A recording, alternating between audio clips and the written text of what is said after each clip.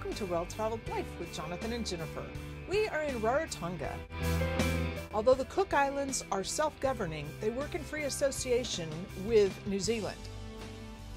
Rarotonga is the largest of the 15 Cook Islands, though it is only 20 miles around. Known for its white sand beaches and lush tropical interiors, there aren't any branded resorts or chain restaurants, no buildings taller than a coconut tree, and no stoplights. So think local. But local doesn't mean you give up luxury if that's what you're looking for. This is a tinder port, and you will land in Avatui, which is a 15-minute walk from Avarua, which is the main city. The Te Rua Magna, or the Needle, is a 1.5-hour hike from Avarua, but you can continue and make that into a 3 to 4 hour cross-island trek that begins in the north, crosses to the southern side of the island, ending at the waterfall. There's a public bus that runs clockwise and anti-clockwise around the island and can get you in range of the trailheads, but a car or a taxi will get you closer. Buses in both directions depart from Cook's Corner. Clockwise buses are going to leave on the hour, and the anti-clockwise or counterclockwise buses will leave on the half hour. A day pass to ride buses in either direction is going to be 16 New Zealand dollars. They will take Cook Island dollars as well. Aroa Beach on the southwestern tip of the island is popular for snorkeling, but so is the cargo ship that ran aground on Christmas Day in 1916, which is a 500-meter swim from shore near the port. With a small fee, you are allowed to visit the Cook Islands Library and Museum in Avarua. It is run totally by volunteers and offers World War II history from the region. On the eastern side of the island, the calm, clear waters of the Muri Lagoon are perfect for swimming, snorkeling, and kayaking.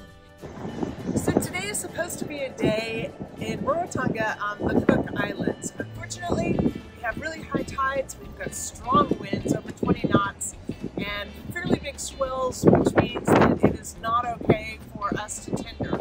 Ship's captain has decided to cancel the stop in the island, and we're instead circumnavigating the island by big boat. We're getting some rain and some storms, so it kind of makes us feel like this decision was justified. Welcome to the views of Rarotonga from the outside of the island.